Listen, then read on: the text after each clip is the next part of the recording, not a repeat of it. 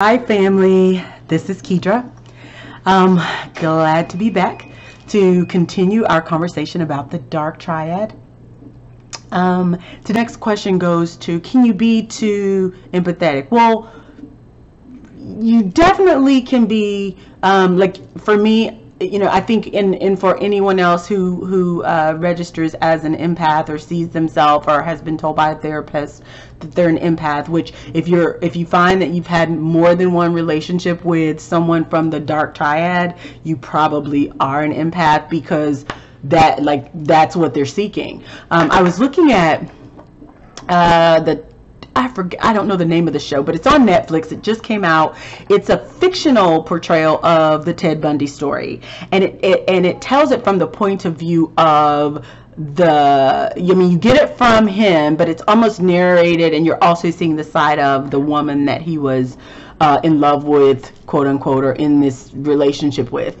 And so what I thought was real interesting, though, as they share that, and even in the real story, so the Ted Bundy tapes, where you're hearing it in his own words, a lot of stuff, you will hear how he used empathy, even though he's not going to ever use that word, but that's how he got his victims. So he might have an arm cast on and then be struggling to open a door. You've seen that in, I think there was a movie, it might have been Silence of the Lambs, where the guy had the cast on and he's trying to load a box in the back of a van and it's dropping and everything. And so someone who's empathetic,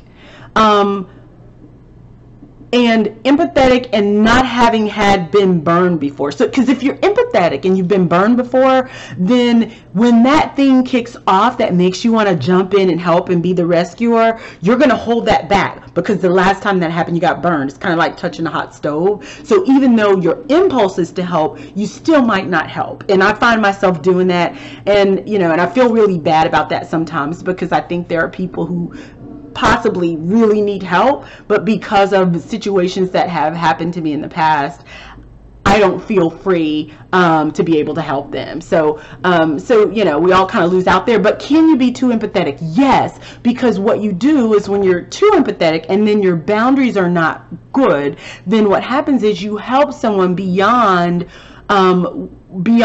what is beneficial to you, and so what ends up, you end up giving too much or being there too much, and ultimately getting used or exploited by someone. And even though I have to be honest, for myself, when I've been exploited, or from someone else's, maybe the therapist's perspective, been exploited, I didn't necessarily feel like I was exploited, which is a very interesting concept. And so I'll probably do another video on that probably a little bit later today, because that's a real interesting concept that has to do with victims of the dark triad, because we feel genuine love and we feel genuine connection, and we really do want to help. So when we help and we do those things that we feel that we're being called to do, for me personally, I don't regret it. I don't regret doing anything. It's just, once I see what it is, then I just move on. So I don't regret. I don't have a negative or bitter or any of that.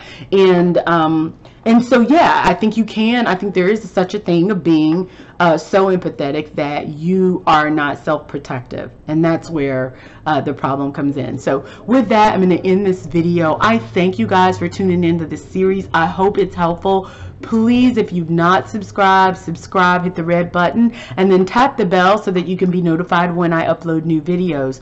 Also, if there's something that you want me to tap on, or you have feedback on any of these videos, please feel free to make some comments below. You can also find me at Kedra Flowers on Facebook or Messenger. So if you want to message me, which some people have figured out, message me privately, please feel free to do that. Because so with that, you have a great day and stay tuned. There's more videos to come.